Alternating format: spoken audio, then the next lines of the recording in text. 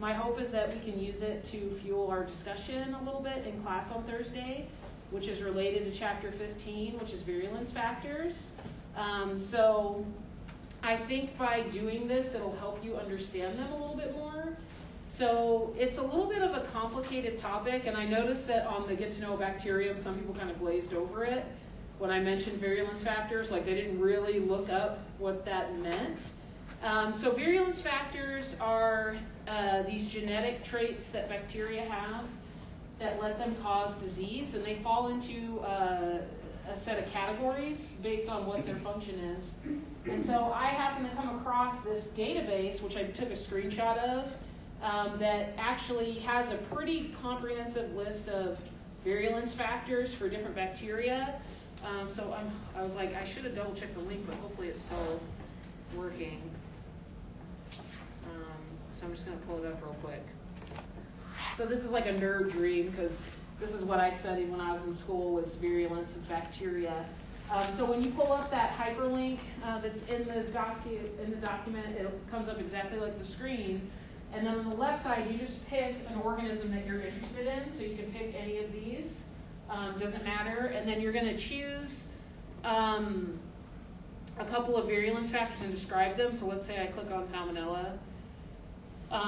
And it gives me actually, so I think I also asked you to like describe the disease process, like what it does. And so it actually gives you a really nice summary. Now please don't copy and paste, like you want to paraphrase from your own understanding. And then if you scroll down to the bottom, those are the virulence factors. And so they're actually like sort of in the categories that I'm going to present them to you.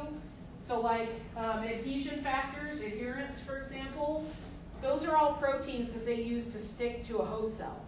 So when you click on it, it'll explain it. And if you don't understand it, that's fine. Like just try to summarize it the best you can. And so what I wanted you to do was pick two from two different categories. So like I would prefer that you didn't choose like two that are in the same, that you pick like one from this category and one from another category. Okay, so that's what I meant by two different categories. And then I'll ask you guys to kind of explain it to me, and then we'll discuss and try to put them into groups. And because that's how you'll be tested on the virulence factors. It's not that you have to memorize all the ones that are in Chapter 15, but if I describe one, you have to know which category it belongs to. So like if I say, this is a substance that, disrupts cellular metabolism or something like that, you'd be like, oh, it's probably a toxin, right? Because that's like poisonous. So like you would have to try to fit it into a more general category. Okay, so hopefully that'll make more sense if you do this activity.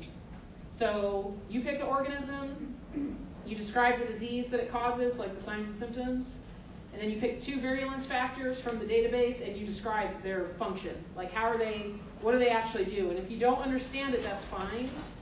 We will discuss them as a way of talking about Chapter 15.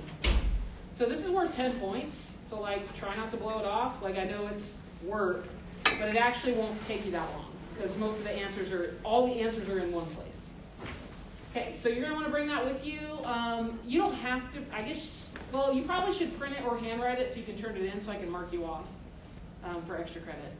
So that was what I emailed you, and that's what I made the announcement on. Any questions on that? So it has a special due date. It's due Thursday. You can hold on to it for now, Brenna, so that we can talk about it next time. I'm not going to be here Thursday. What was that? Oh, you're not going to be here? Okay, you can just turn it in then. That's fine. Yeah. And if you have individual questions about it, just let me know. Yeah, thanks. I forgot about that. Okay. So yeah, bring that with you on Thursday so that we can talk about it. Okay, and then it's worth 10 points. All right. Any questions? All right. Okay, so I think I left off somewhere in here. I felt like my bookmark wasn't quite in the right spot. So I think we talked about how frequent diseases are. That's what I kind of remember, which is the incidence and prevalence. So I'm going to start here, I guess. Did we get past this a little bit? Yeah, that was Barely. The last one. Right, that was the last one, right? Yeah. All right, I'm just going to start here. So if someone, I feel like one of the ways that you can assess your personal risk for a disease is by how common it is. Some diseases are like really common and some aren't, so you kind of can then decide like how afraid of this should I be. So one way that you can describe something as incidence, it's the number of cases that develop over a period of time.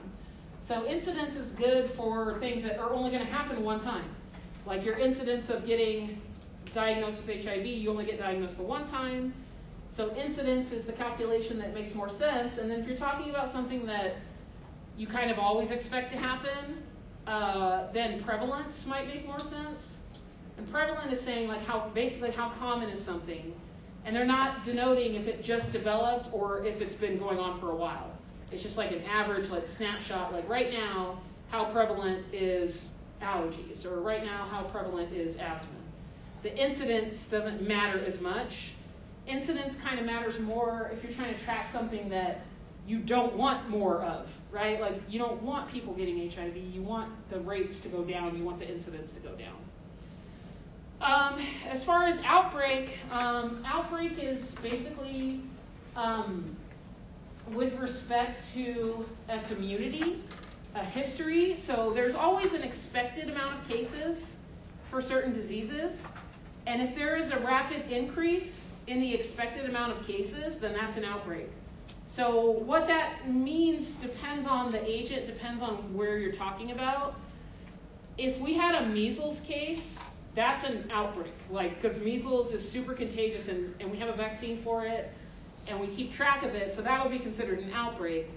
But maybe if it was like food poisoning, it would need to be like several people, like to be considered an outbreak. So a lot of times they can determine outbreaks through a syndromic evidence. So like I remember when I was in grad school, they talked about this pharmacist who noticed that like he couldn't keep Imodium on the shelf, like the anti-diarrheal medicine. He's like, what's going on? Like everyone's pooping. So he called the health department and was like, I think there's like some kind of diarrheal illness going around. And then they ended up linking it to contaminated drinking water, like in the city.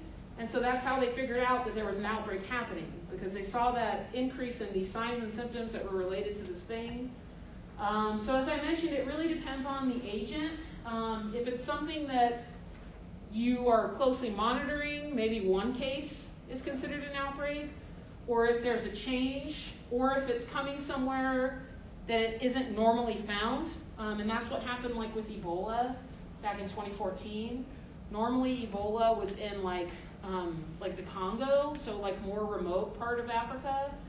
And then it emerged in West Africa, which was more concerning because West Africa is highly populated.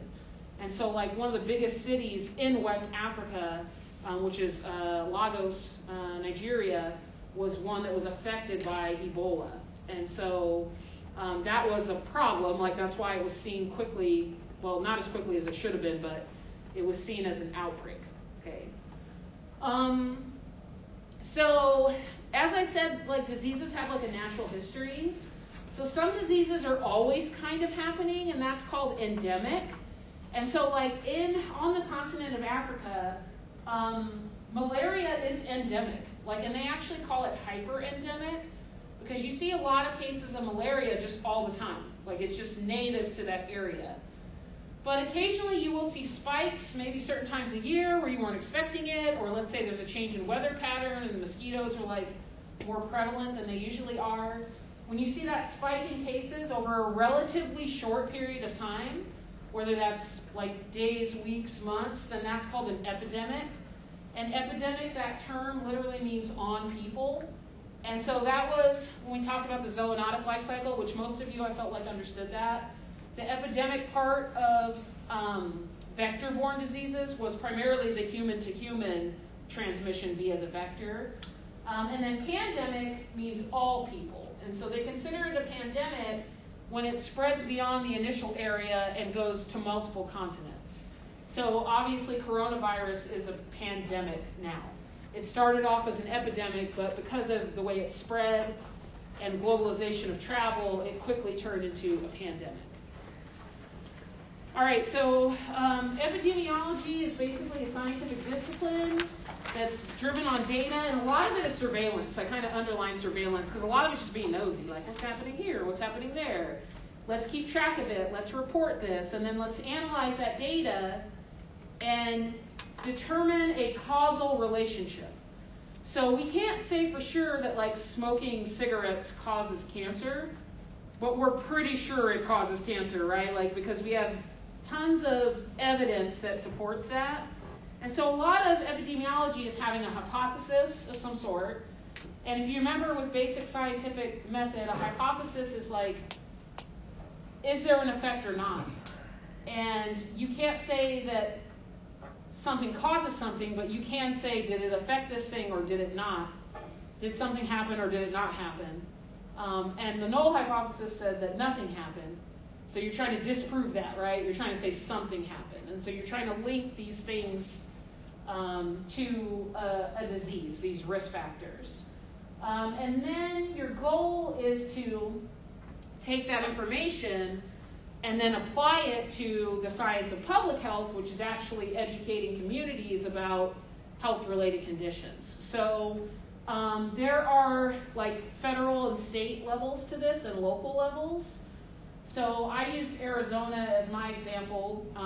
So like I lived in Pima County, which was in southern Arizona, and that's where Tucson, which is the main big city there, is. So we had the Pima County Health Department, but then we had the Arizona Department of Health Services. And then it kind of goes up the chain, and then the CDC would be above that, which is Centers for Disease Control. Then you have FDA, which is Food and Drug Administration, and they're the ones that regulate drug trials and certain processed foods. Then you have USDA, which is U.S. Department of Agriculture, and that's going to be like food, like fruits, vegetables, and meats, meat animals.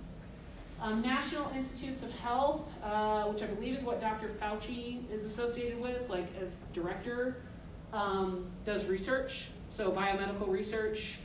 And then World Health Organization is kind of like the World CDC, which, by the way, it's totally ridiculous that Trump's trying to pull out of the World Health Organization, but that's another story. Because they do a lot for developing countries and like maintaining health and best practices there.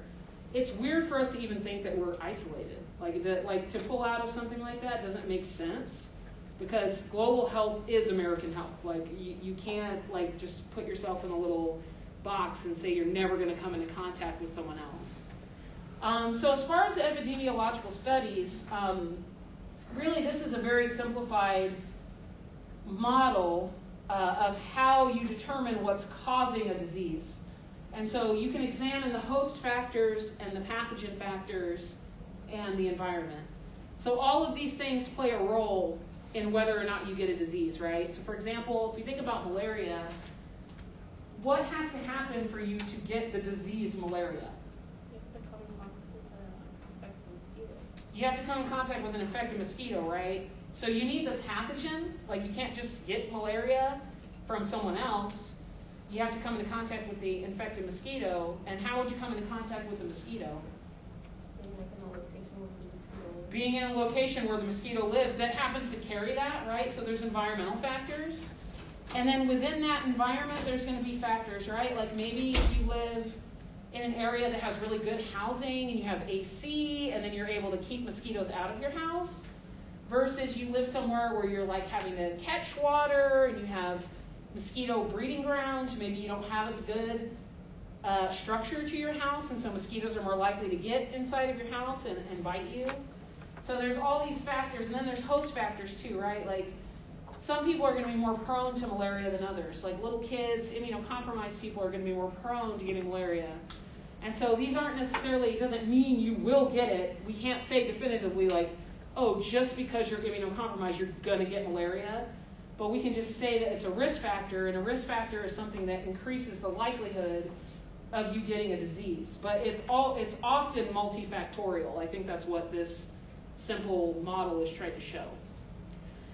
All right, so public health is a science of protecting and improving health in communities through education and promotion of healthy lifestyle. So there's all kinds of campaigns, I guess, that CDC and state and local health departments use.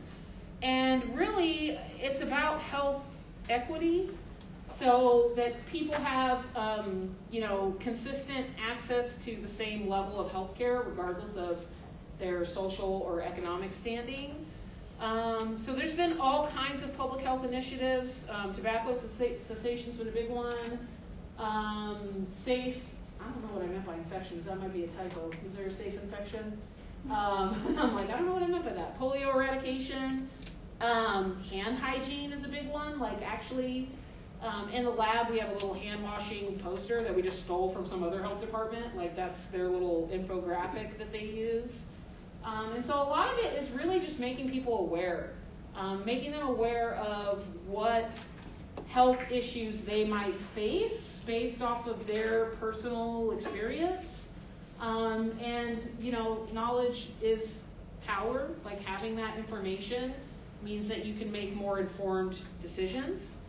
And this is highly driven by the data that's collected from the epidemiology side. So they pretty much are working like hand in hand. Like a lot of friends of mine that are epidemiologists, like they do a lot of the statistical analysis that gives you those associations. Okay, so I said a lot of it was surveillance. So surveillance is just collecting data, basically, and you can do it actively where you set up an experiment where you are purposely going after that information. But most of our surveillance is actually passive, and that's the reportable or notifiable diseases. And so the goal is that you collect this data, you analyze it, you interpret it, and then you will have some kind of action from that. So we want public health policy and change if necessary. Like, we don't want to do things just because they've always been done that way. You want to do things that are based on data that's supported by science. Okay, so these diseases that you are obligated legally to report up your chain of command, whatever that happens to be where you're working, are called reportable or notifiable. So these are things that are of particular interest to public health because maybe they're really contagious, maybe they're not native to the U.S., and so we would be worried if they started coming into our country. And this information is giving us the statistics we need to determine how we can control these things and then identify when there's future outbreaks. So we need that prevalence and incidence data, and the passive reporting of these diseases is what gives us that. So there's a whole list of reportable diseases in that link there if you're interested in that. But a lot of it is stuff that we have vaccines for, so measles or polio or whooping cough would be reportable. West Nile virus is reportable. Things that are unusual or that are super contagious often are things that are reportable.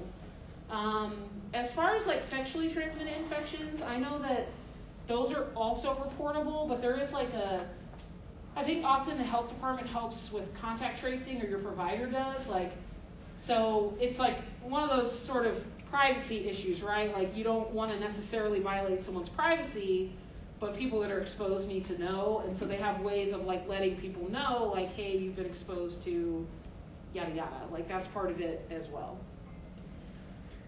So in here we talk more about infectious disease epidemiology, which is where you often know what the cause is. The cause is a pathogen. Now this actually wasn't really known until the early 1900s. And then they start having these awesome posters, this picture of this dude sneezing. They're yo, cover your mouth. And so that was something that we take for granted now. We're oh, of course you do that. It's we didn't know, but they didn't know that. They didn't know that that's how diseases were spread. And so it's a relatively new field, this infectious disease, and just epidemiology in general. So there are some interesting historical studies that maybe you've heard of that were kind of the first epidemiological studies. And one of them was for cholera and this guy named John Snow. So John Snow was in London, and I think it was in the 1800s, there was an outbreak of cholera. And cholera causes extreme diarrhea, so people die from dehydration really quick. And so he was the first person to really map what was happening. And so he went door to door, and on a map in that area, he put just an X where people had died. And he noticed this pattern that it was all like concentrated around this one pump on a street that was called Broad Street, so they call it the Broad Street pump. And so he was like, like everyone's using this pump right here. And then it turned out that that pump was getting supplied like downstream of another city, so like wastewater was like getting into that water, and people were drinking it, and that's how they were probably getting cholera. So they just like took the handle off the pump and was like, don't use this one, and then got their water from another source, and then that's how that outbreak, which was like killing hundreds of people, like was stopped. Which sounds like simple now, but that was like a huge deal. Like they didn't think to do that, and then that led to this whole area of epidemiology that's called GIS, which is Geographical Information Systems, where now they can do that. Like that's part of contact tracing, is to see physically where something has moved through a population to kind of track it. So this is something that now we just do routinely. Obviously, we're in the middle of an emerging infectious disease right now, which is the coronavirus. I think I've mentioned this before. Coronavirus is not new. Like there's coronaviruses all around, but there are some strains that are more virulent than others. So back in 2008, it was the SARS coronavirus, which is severe acute respiratory syndrome, coronavirus number 1. And now we got round 2, which is causing the disease COVID, which is COVID-19, because that's when it was discovered. And so these are diseases that have increased recently in incidence. A lot of the viruses seem to do these like weird 10-year cycles. I don't know what that's about. I feel like it's related to just how fast they mutate, because viruses are always kind of mutating a little bit. But a lot of infectious diseases that are emerging are actually zoonotic or vector-borne. And so those are things, zoonotic are spread from animals, and then vector-borne are obviously spread from vectors. And so when you see these rare diseases becoming more common, a mild disease becoming more severe, which is kind of what happened with COVID, local diseases becoming widespread, or different signs and symptoms, those can be signs that you're dealing with an emerging infectious disease. And there's a lot of complicated reasons why these pop up. Some of it's mutations in the pathogen itself, changes in human behavior, changes in geography, changes in climate. These are all things that can contribute to the distribution of diseases and failures in public health measures, which I think we're kind of seeing evidence of that right now to varying degrees. So this is just some recent discoveries. It doesn't have the newest coronavirus on here, but you can see that there have been different pathogens that have been discovered, like Lyme disease was discovered in the 80s as being caused by this bacterium. HIV was a totally brand new virus, had not come from anything else. Let's see, the bird flu, which is the H5N1. That's actually been around for a little while, and it's particularly virulent in humans, but luckily it's not transmitted human to human. And then as I mentioned before, SARS coronavirus number 1 was the one that was discovered, and we actually had a little an epidemic from it. Actually, I think it did go pandemic because it came from like overseas and went to Canada, but it didn't become as big of a thing as this coronavirus. And I think for a couple different reasons. I think that it wasn't as contagious, but also it literally wasn't as virulent. Like that strain just didn't cause as much mortality. So I think the overall mortality ended up being like 2% or something like that. But even adjusting for age, this coronavirus has a higher mortality. It's still low relatively, but it's a little bit higher than the original coronavirus was. All right, so as far as infectious disease epidemiology, the biggest risk factor is that you're near a case. But then other things have to be met, right? So if we use coronavirus for an example, what they would denote as an exposure, which would be a relevant contact, would be being near someone unprotected for 15 minutes or longer. So even if, I'm not even going to put bad juju out there, I'm just going to say coronavirus was near us. I'm not going to say anyone has it. Certain conditions would have to be met, right? Like we would have to be within a certain distance, and we'd have to be uncovered, and then time is also a factor. The distance matters. I I guess somewhat, because initially they were pretty sure it was like droplet transmission, but now there is evidence that it might be airborne. But still, proximity will matter because the virus isn't going to travel forever necessarily. And so by maintaining distance, that's what gives you like a little buffer. So anyway, a case is a risk factor, right? I think that makes sense. A case is someone who has it. They are a risk factor for you getting it. Okay, like that's just common sense. All right, so then how can it be transmitted? What are these arrows? What does that mean? Like, how is it going? So transmission is how you pass it from one to another, and it's either direct or indirect. So indirect contact transmission means that there is something in between you and the other person. So for an airborne disease, the air is actually making it indirect because there's something in between us. Versus direct would be like sexually transmitted, vertically transmitted from mother to child, droplet transmission where I have to be fairly close to someone in order to get their illness. Any exchange of bodily fluids is going to be considered direct. And so those are the two main ways that infectious diseases are transmitted. It's either direct or indirect. But notice that it says contact. You have to have contact with someone that has it, that was either exposed. You have to be exposed to someone that has it, but that could be direct or indirect. So sometimes people get confused. They're like, they think vector-borne diseases are not communicable, but I'm like, they are. You just didn't have contact with the person that the vector got it from. It's indirect transmission. Question? So my stepmother got coronavirus, and my dad, of course, quarantined with her. Uh-huh. She's tested positive twice, and he's tested negative both times that he's went. You said this is who? My stepmom and my dad. She's tested positive twice. When? She got sick a couple weeks ago, and she tested positive. And my dad, of course, quarantined with her, but like he hasn't tested positive. He's had no symptoms, no nothing, and he's been in the same household with her the whole time. They haven't spaced each other out? Like they haven't quarantined in the house? Like he's taking care of her? So there's probably a lot of explanations for that I don't know. So she could test positive but not be that infectious. Like she might not be shedding a lot of virus. Although usually if you test positive, you probably have a decent viral load for you to test positive. How symptomatic is she? She had fevers in the beginning, and like she felt like crap for days. Did she have a cough? Much of a cough? So, I mean, honestly, she was probably most infectious the day of onset of symptoms, like fever. And then even if she's testing positive, I don't know how infectious she is, I guess, is the short answer.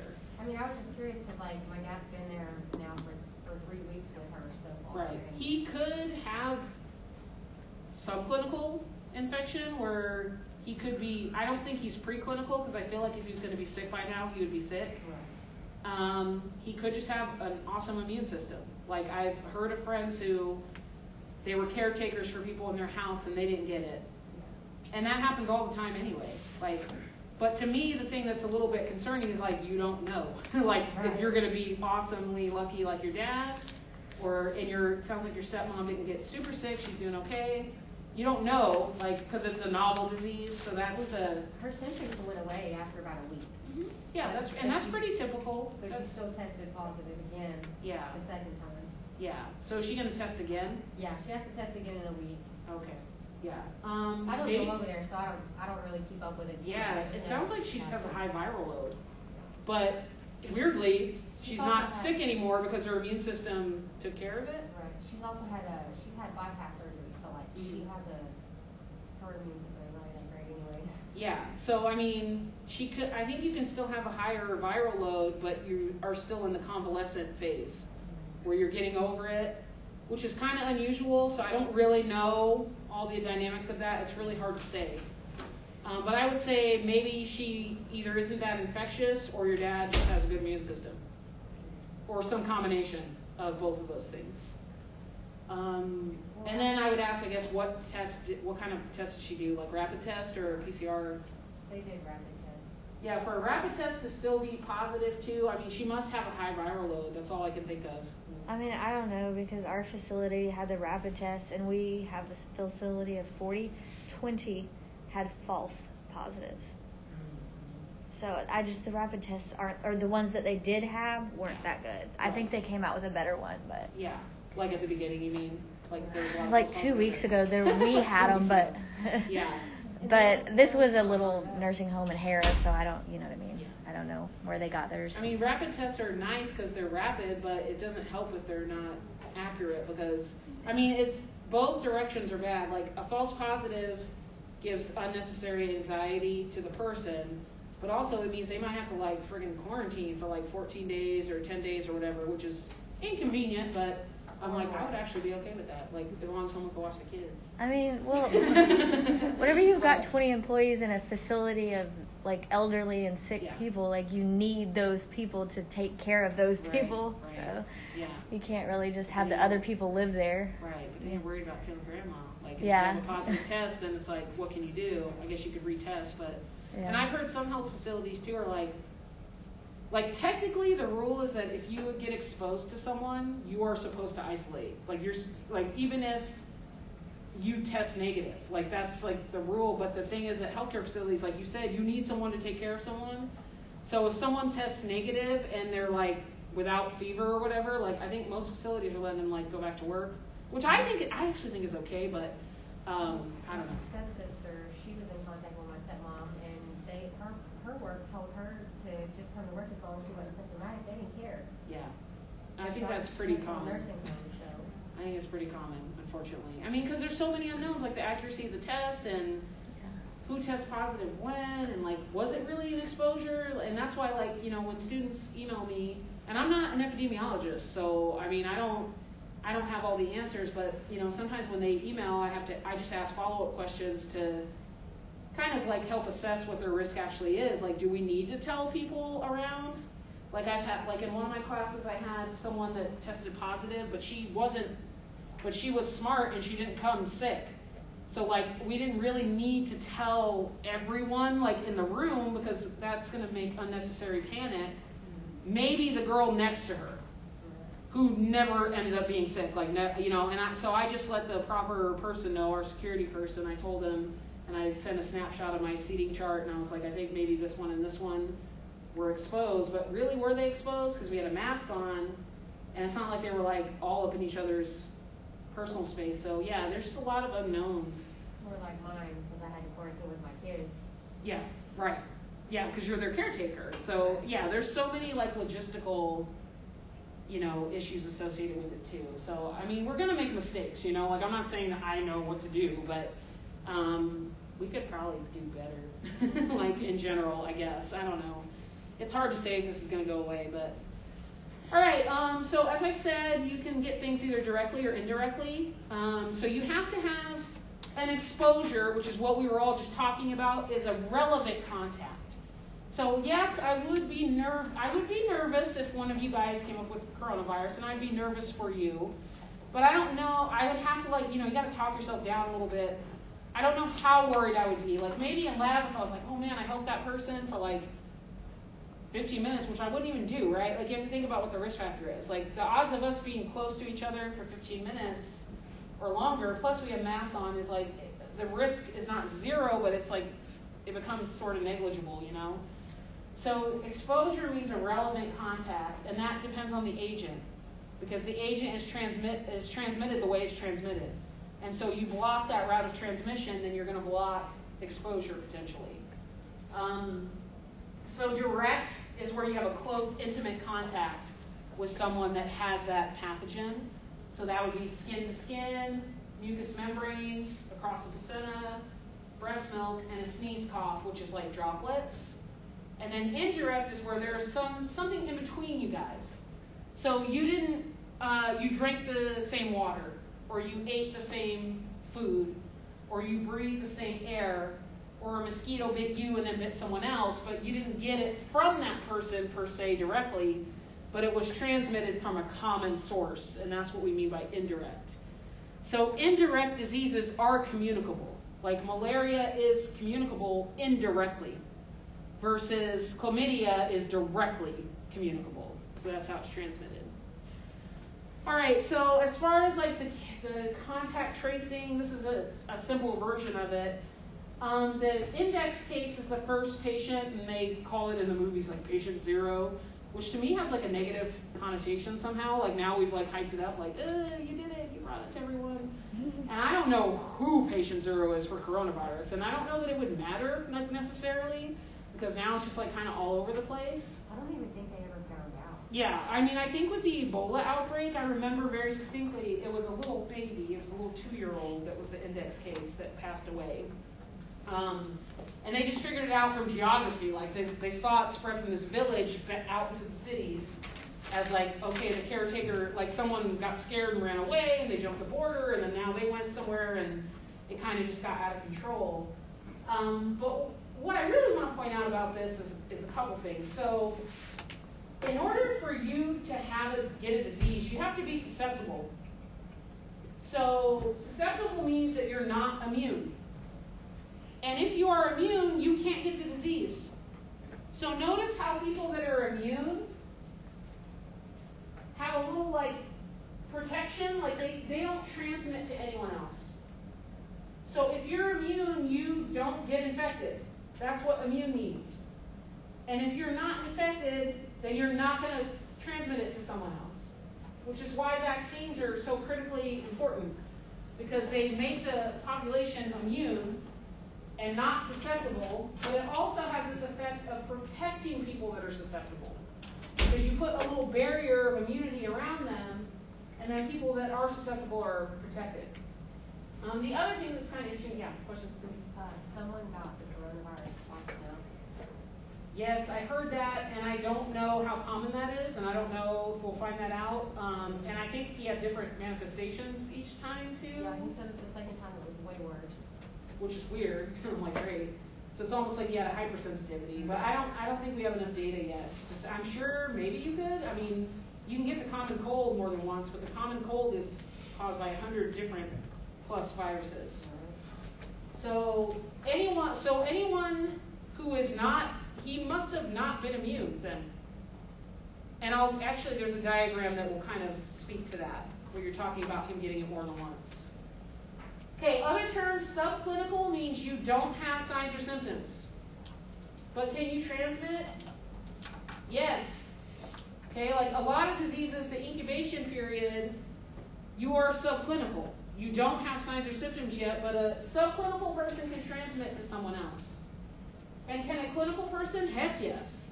Okay, like you're probably the most contagious or infectious with coronavirus the first day you have symptoms. Like the first day you have a fever or the cough or whatever. Now, some diseases you are infectious before that. Like it depends on the disease. Like so, and then some of them it's later. Like Ebola, you actually aren't very infectious until you're like super sick, and that's why its spread was very much linked to caretakers. Because the people that were most likely to get it were the people that were taking care of you when you were the sickest, and that's when you were the most infectious. Okay. So, to summarize what we were saying about this, if you have a susceptible population, disease will spread. If there are people in the population that are immune, they can't get sick, and so they can't transmit it to others. People that are subclinical can still transmit disease. And people that are clinical can transmit disease, which I think most people know. Clinical means signs and symptoms are apparent.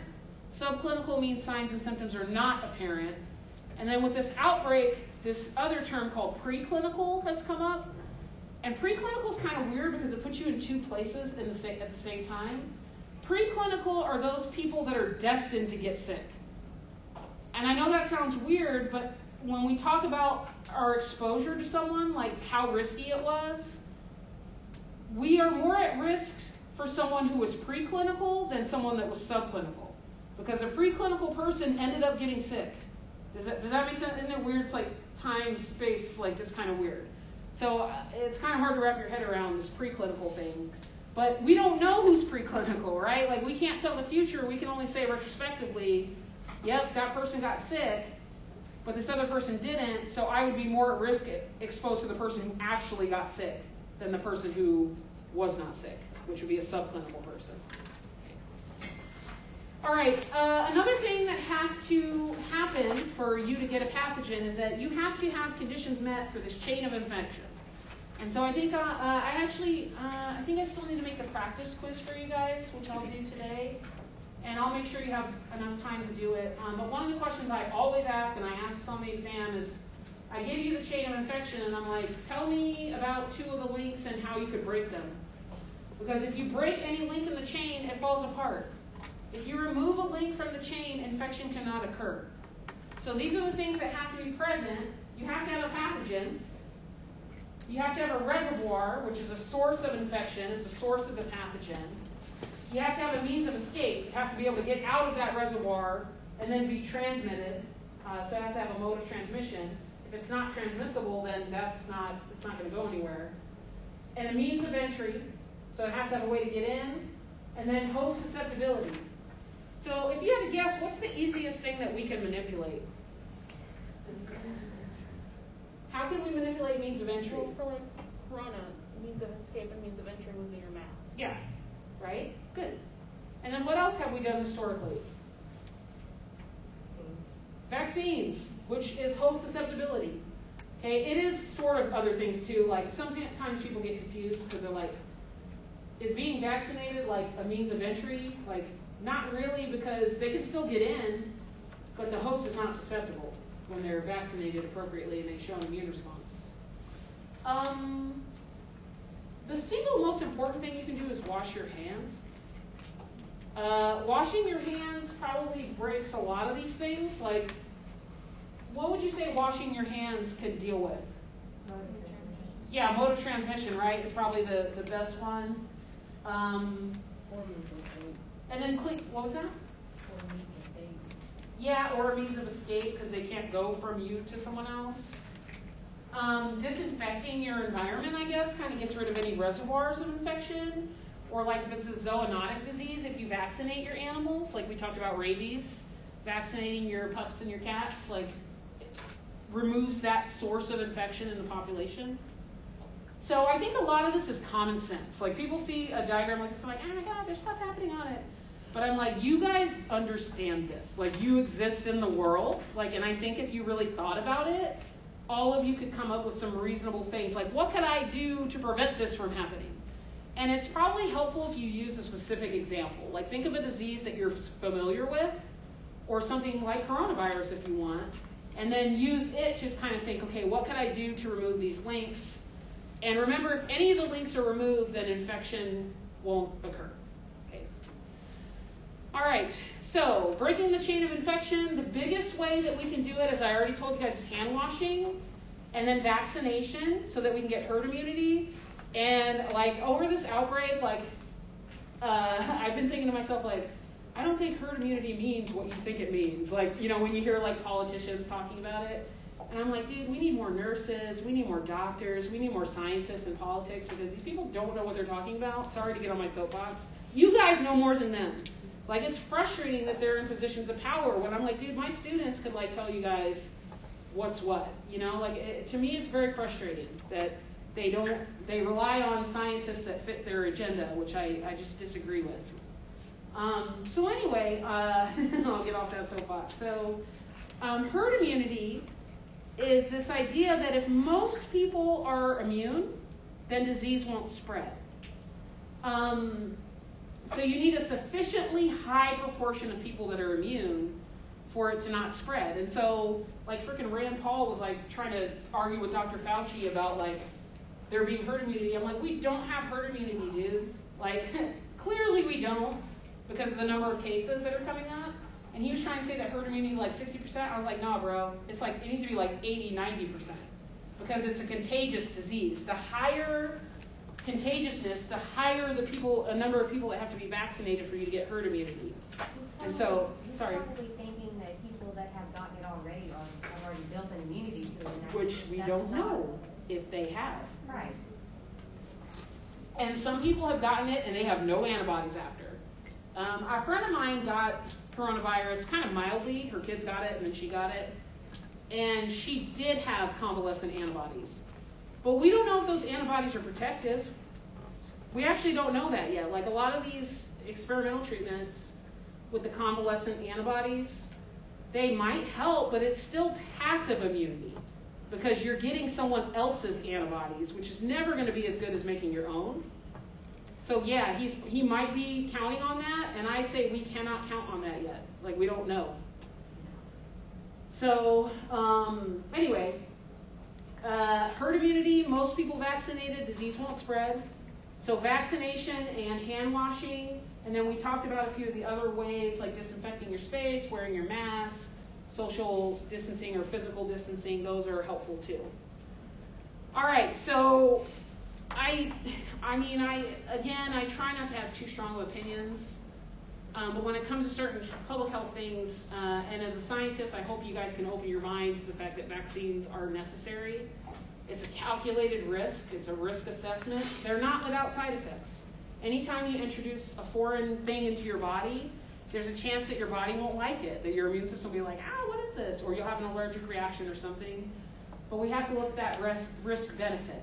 Okay, and vaccines are generally safe, so the risk is worth it, in my opinion, in my humble opinion. So why does this matter? How do we get herd immunity? Well, why are we struggling to get it right now? Because we don't have a vaccine. And we have uneven immunity, like with coronavirus. Like we don't know who's immune. We don't know if those are good antibodies. And antibodies are only one aspect of the immune response. We would love to get T-cell activation. And they have shown, I think, experimentally that T-cells do get involved. But we don't know for sure the way the immune system responds yet. And so it's going to be a while before we even get herd immunity, actually. Like if we get it at all, if we ever get it. So if we had a vaccine, then that would be great because we could induce herd immunity artificially. So let's say that this is the situation that we're in right now, basically, that everyone technically is susceptible. Now, there might be people who genetically have a great immune system. Some people just become colonized with it, but it doesn't really do anything.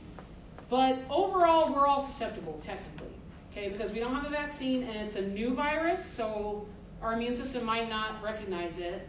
And so the scenario is that everyone might get sick, right, which is what we're seeing now. Like, we're all susceptible, so a lot of people get sick. That's the top scenario. In the bottom here, some of the people get immunized, and those are the people in yellow. And if some of the people get immunized, then you still get a lot of people that get sick. But the one thing to notice is that you create sort of like protective barriers by people. So like this person here might remain healthy because they have two immune people around them, and that lessens their chance of getting sick. Because not everyone can be vaccinated. Like babies can't get most vaccines until they're like 2 months old. Like, and then they have like a 2, 4, 6 series, and then so they have gaps in their little immune systems. People that have cancers, certain viruses, like they're just not able to get vaccines. And so your choice does matter because it's not just about you, it's like protecting the people around you, like in your community. So then if most people get vaccinated, then you're really protecting these people that can't get vaccinated because you are forming a wall of protection. Here's a sick person, here's a healthy person. If you vaccinate most of the people, that person has a chance of staying healthy.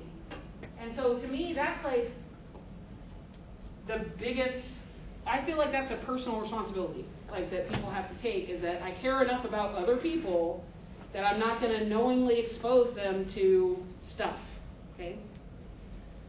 All right, so when we were talking about Cindy's dad, like inexplicably not getting coronavirus, it seemed, there's probably a lot of genetic components to that, and there's probably like exposure, like, you know, it's not like your stepmom was just like that in his face like all the time, right?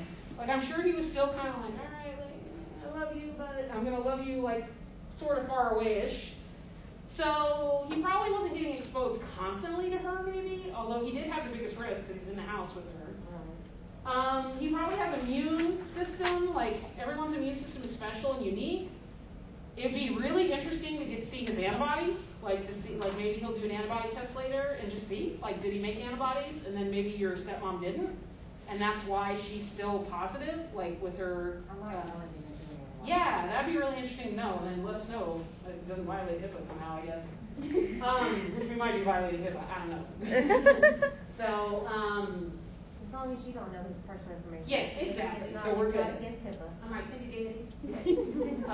All right, so your dad is subclinical, right? Like he's positive, but he doesn't, or he's not positive. He's negative. Oh, so he's no infection. Yeah, he's negative on both of his tests, and my stepmom is positive on both her tests. And then she's not having symptoms anymore? Not anymore, no. Okay, so she went from She was sick for a week and a clinical. half. Okay, so now we don't know we actually don't know where she is, I guess, right? Because she was clinical, and now she's not, but you can become a carrier, I guess. But I don't know if they know that coronavirus can do that. Like if people can be carriers after they get it, which might explain why her test is still positive, but I don't really know. And then she could be immune, but I don't know that either because it seems like she's still having a positive test. I don't know. Or she could not be immune, like which is maybe more likely given her immunosuppression because of her heart situation. So we don't really know, but those are the outcomes of clinical. And then luckily, your mom's all right. Like she didn't get super sick. So that's always a possibility, and that's why vaccines are important because you could die. Like so, do you want to take a risk? And a lot of viruses don't have treatments. It's easier to prevent them than it is to treat them. Well, the reason why most people were dying was because it was dropping their oxygen levels, and they were literally having chest pains because they couldn't breathe. Mm-hmm. Well, and I actually read a fascinating article, which I didn't totally understand all of it, to be honest, because it had a lot of respiratory physiology in it, and I was like, lungs, yeah. And it was talking about how people's oxygen levels, like their hypoxia, was so bad, and they were reporting that they were fine. There's some weird feedback between the nerves. I don't know if it's protection. Your body's like, well, it's getting all sparkly. This might be the end. Let's just chill out. I don't know if it's something your mind does to protect you. You're just in la la land. But it was the weird. I'll have to see if I can find it because I think I emailed it to myself. I was just when I was blown away. Oxygen levels drop, it's almost like they hallucinate. Right, like euphoria. But they were not showing physical signs of poor breathing. They weren't using accessory muscles or anything. They were literally just but their oxygen was not compatible with life. So the doctors were just and they were putting them on oxygen and they were getting better. Yeah. So it's but they weren't acting sick. So it's just bizarre. It's just so bizarre. I don't want any part of it. But yeah, I'm I don't want it. Okay, so anyway, you get exposed to an agent, right? You could get no infection, like your dad. Hooray! But if you're not infected, then we don't know if you're immune. We don't really know what that situation is. If you're clinical, you could die, you could become a carrier, you could get immune, or you could get not immune. Boo! So then not only did you go through it, but being not immune means you could get it again, like that one dude who got it again. Now, if you're subclinical, it means that you never showed apparent signs or symptoms. And some people test positive but never manifest signs and symptoms. So they can become a carrier, and they can become immune, actually, which is kind of nice. But they can also not be immune, which is so I don't know what that means. I don't know if they would get it again or what. And then some people just become a carrier. And I don't know the situation about coronavirus. I don't know if we know that yet, how many people are carriers, because we don't have accurate enough tests. We can't necessarily differentiate between just virus hanging out and virus that's actively causing an infection, doing stuff. So we can't really say. But this is typically what happens, and notice that it all goes back to exposure. For any of these things, exposure would even put you at risk in the first place. All right, this is another diagram that you will be asked about. I always put this on the exam, and I ask you to answer some questions about it. So this is called the stages of disease or the stages of illness. And this is what they typically go through as far as the severity of signs and symptoms, which is on the y-axis, or the number of microbes in your body. So in general, if you just had to make a correlation, how do you think the number of microbes correlates to your signs and symptoms? Yeah, the more you are, the more you have, the worse you are. Now, it's kind of interesting. In your case, we don't know your mom's viral load. she's testing positive, so the virus is still hanging around. She works in a gas station. Oh yeah, so she could be re-exposed, but that seems like it'd be bad luck even for her. Yeah. But none of the other employees tested positive. It was just her. Yeah, and it could be her immune system too. So yes, so the more microbes, the more signs and symptoms typically. Okay, so it goes through this like progression basically. So the first stage is called incubation period, and that's where you have no signs or symptoms. So I think for coronavirus is like 3 to 5 days or something like that. Incubation period. It's really similar to like actually I think it's a little bit longer than a cold, but it's in that range of like cold flu where it's like 3 to 5 days. And then the best time to get tested is like after exposure, like 7 days after exposure, like within that 7 days or whatever. So incubation, you have no signs and symptoms. Why? Because your microbe load is pretty low at that point. Like your viral load, if it's a virus, would be low. And then I don't know how coronavirus presents, but I've heard that people have mentioned a prodromal period where you have this vague sense of unease, like where you're like, I think I'm getting sick. And then the next day you're like, oh, I'm sick, like really sick. But some people just went from 0 to 60. Like they were like okay, and then they were like needing oxygen, like hospitalized. And that was probably older people. Like it probably wasn't young people as frequently. But prodromal period is where you have that vague sense of unease, where you start popping vitamin C like crazy, hoping that you can stave it off. And not all diseases have a prodromal period. Okay, so some diseases do, some don't. Okay, the next one then is illness. So what do you suppose is happening then? You're sick. You're sick, right? That's when you feel the most signs and symptoms. So that's when they would be the most severe. And that's where a test is probably most likely to be positive, I would guess. That's when you're most likely to transmit it to someone else. That's when you're most likely to have a complication of some sort where you might need oxygen or just some help. And then what causes you to turn that corner between illness and decline?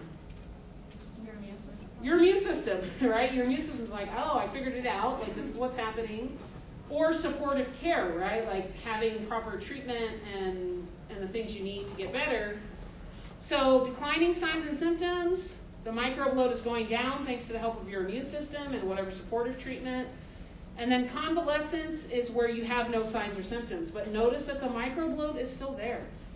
And so your stepmother is in convalescence, it sounds like, but that doesn't mean that the microbe is 0, and that's probably too why she's still having a positive test result. And if her immune system is a little bit weak, her load, her threshold might be higher. So like if a normal person's is down there, then maybe, your stepmom's is still kind of up a little bit. Right. But she doesn't have signs or symptoms, so clearly her immune system has a handle on it, but she still has the presence of the virus, I guess.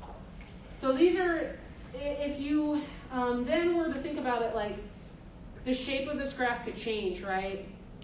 And it could change on very specific factors. So like an older person with COVID, what's the illness phase going to look like? Longer, right? Like it's literally going to be like a longer period of time. And so sometimes I'll ask you questions. I think there's questions on the worksheets that come with this that ask you like, imagine a disease where this happened or this happened or this happened. How would it change that curve? How would it change the disease progression? All right, this is related to infectiousness. When are you likely to transmit? So this is a little bit of an overlap with the previous diagram. And this one, it's important to pay attention to where these overlaps are between the top and the bottom image. So first of all, just because you're exposed doesn't mean you're going to be infected. Infected means that it's actually like kind of taken hold, like it's actually colonized your body efficiently. So when you first get infected, you cannot transmit a disease yet. And that's called the latent period. So the latent period, like day 1, you can't give it to anyone else yet because the microbe load isn't high enough yet. And so that corresponds with the incubation period. Because the incubation period is the time where you don't have signs or symptoms yet. So at the beginning of that, you can't transmit yet, and that's called the latent period. Now, partway through the incubation period, you become infectious. So you can spread it when you are feeling okay still. That's how I translate that. So towards the end of incubation, you become infectious, which means you can pass it to someone else. And then you hit the symptomatic period, and the symptomatic period, if you go back to the other image, that would be illness and decline, right? So during illness and decline, but especially during illness, at the beginning of illness, you are infectious. But can you spread it the whole time you're sick? I think we intuitively know you can't. And that could be the situation with your parents too. Like, there was only a certain time that she was more likely to spread it, but she became non-infectious even while she was still sick. Okay, so you become non-infectious at the end of the disease symptoms, and then when you're in convalescence, which is non-disease, you are non-infectious. Okay, so it's the overlap that kind of tells a story there, and I always ask questions about this, because this is one of my favorite little diagrams. Okay, finally we have the reservoirs, and then I'm going to introduce you to the chapter 15, which I think will make you understand your assignment, your extra credit a little bit better.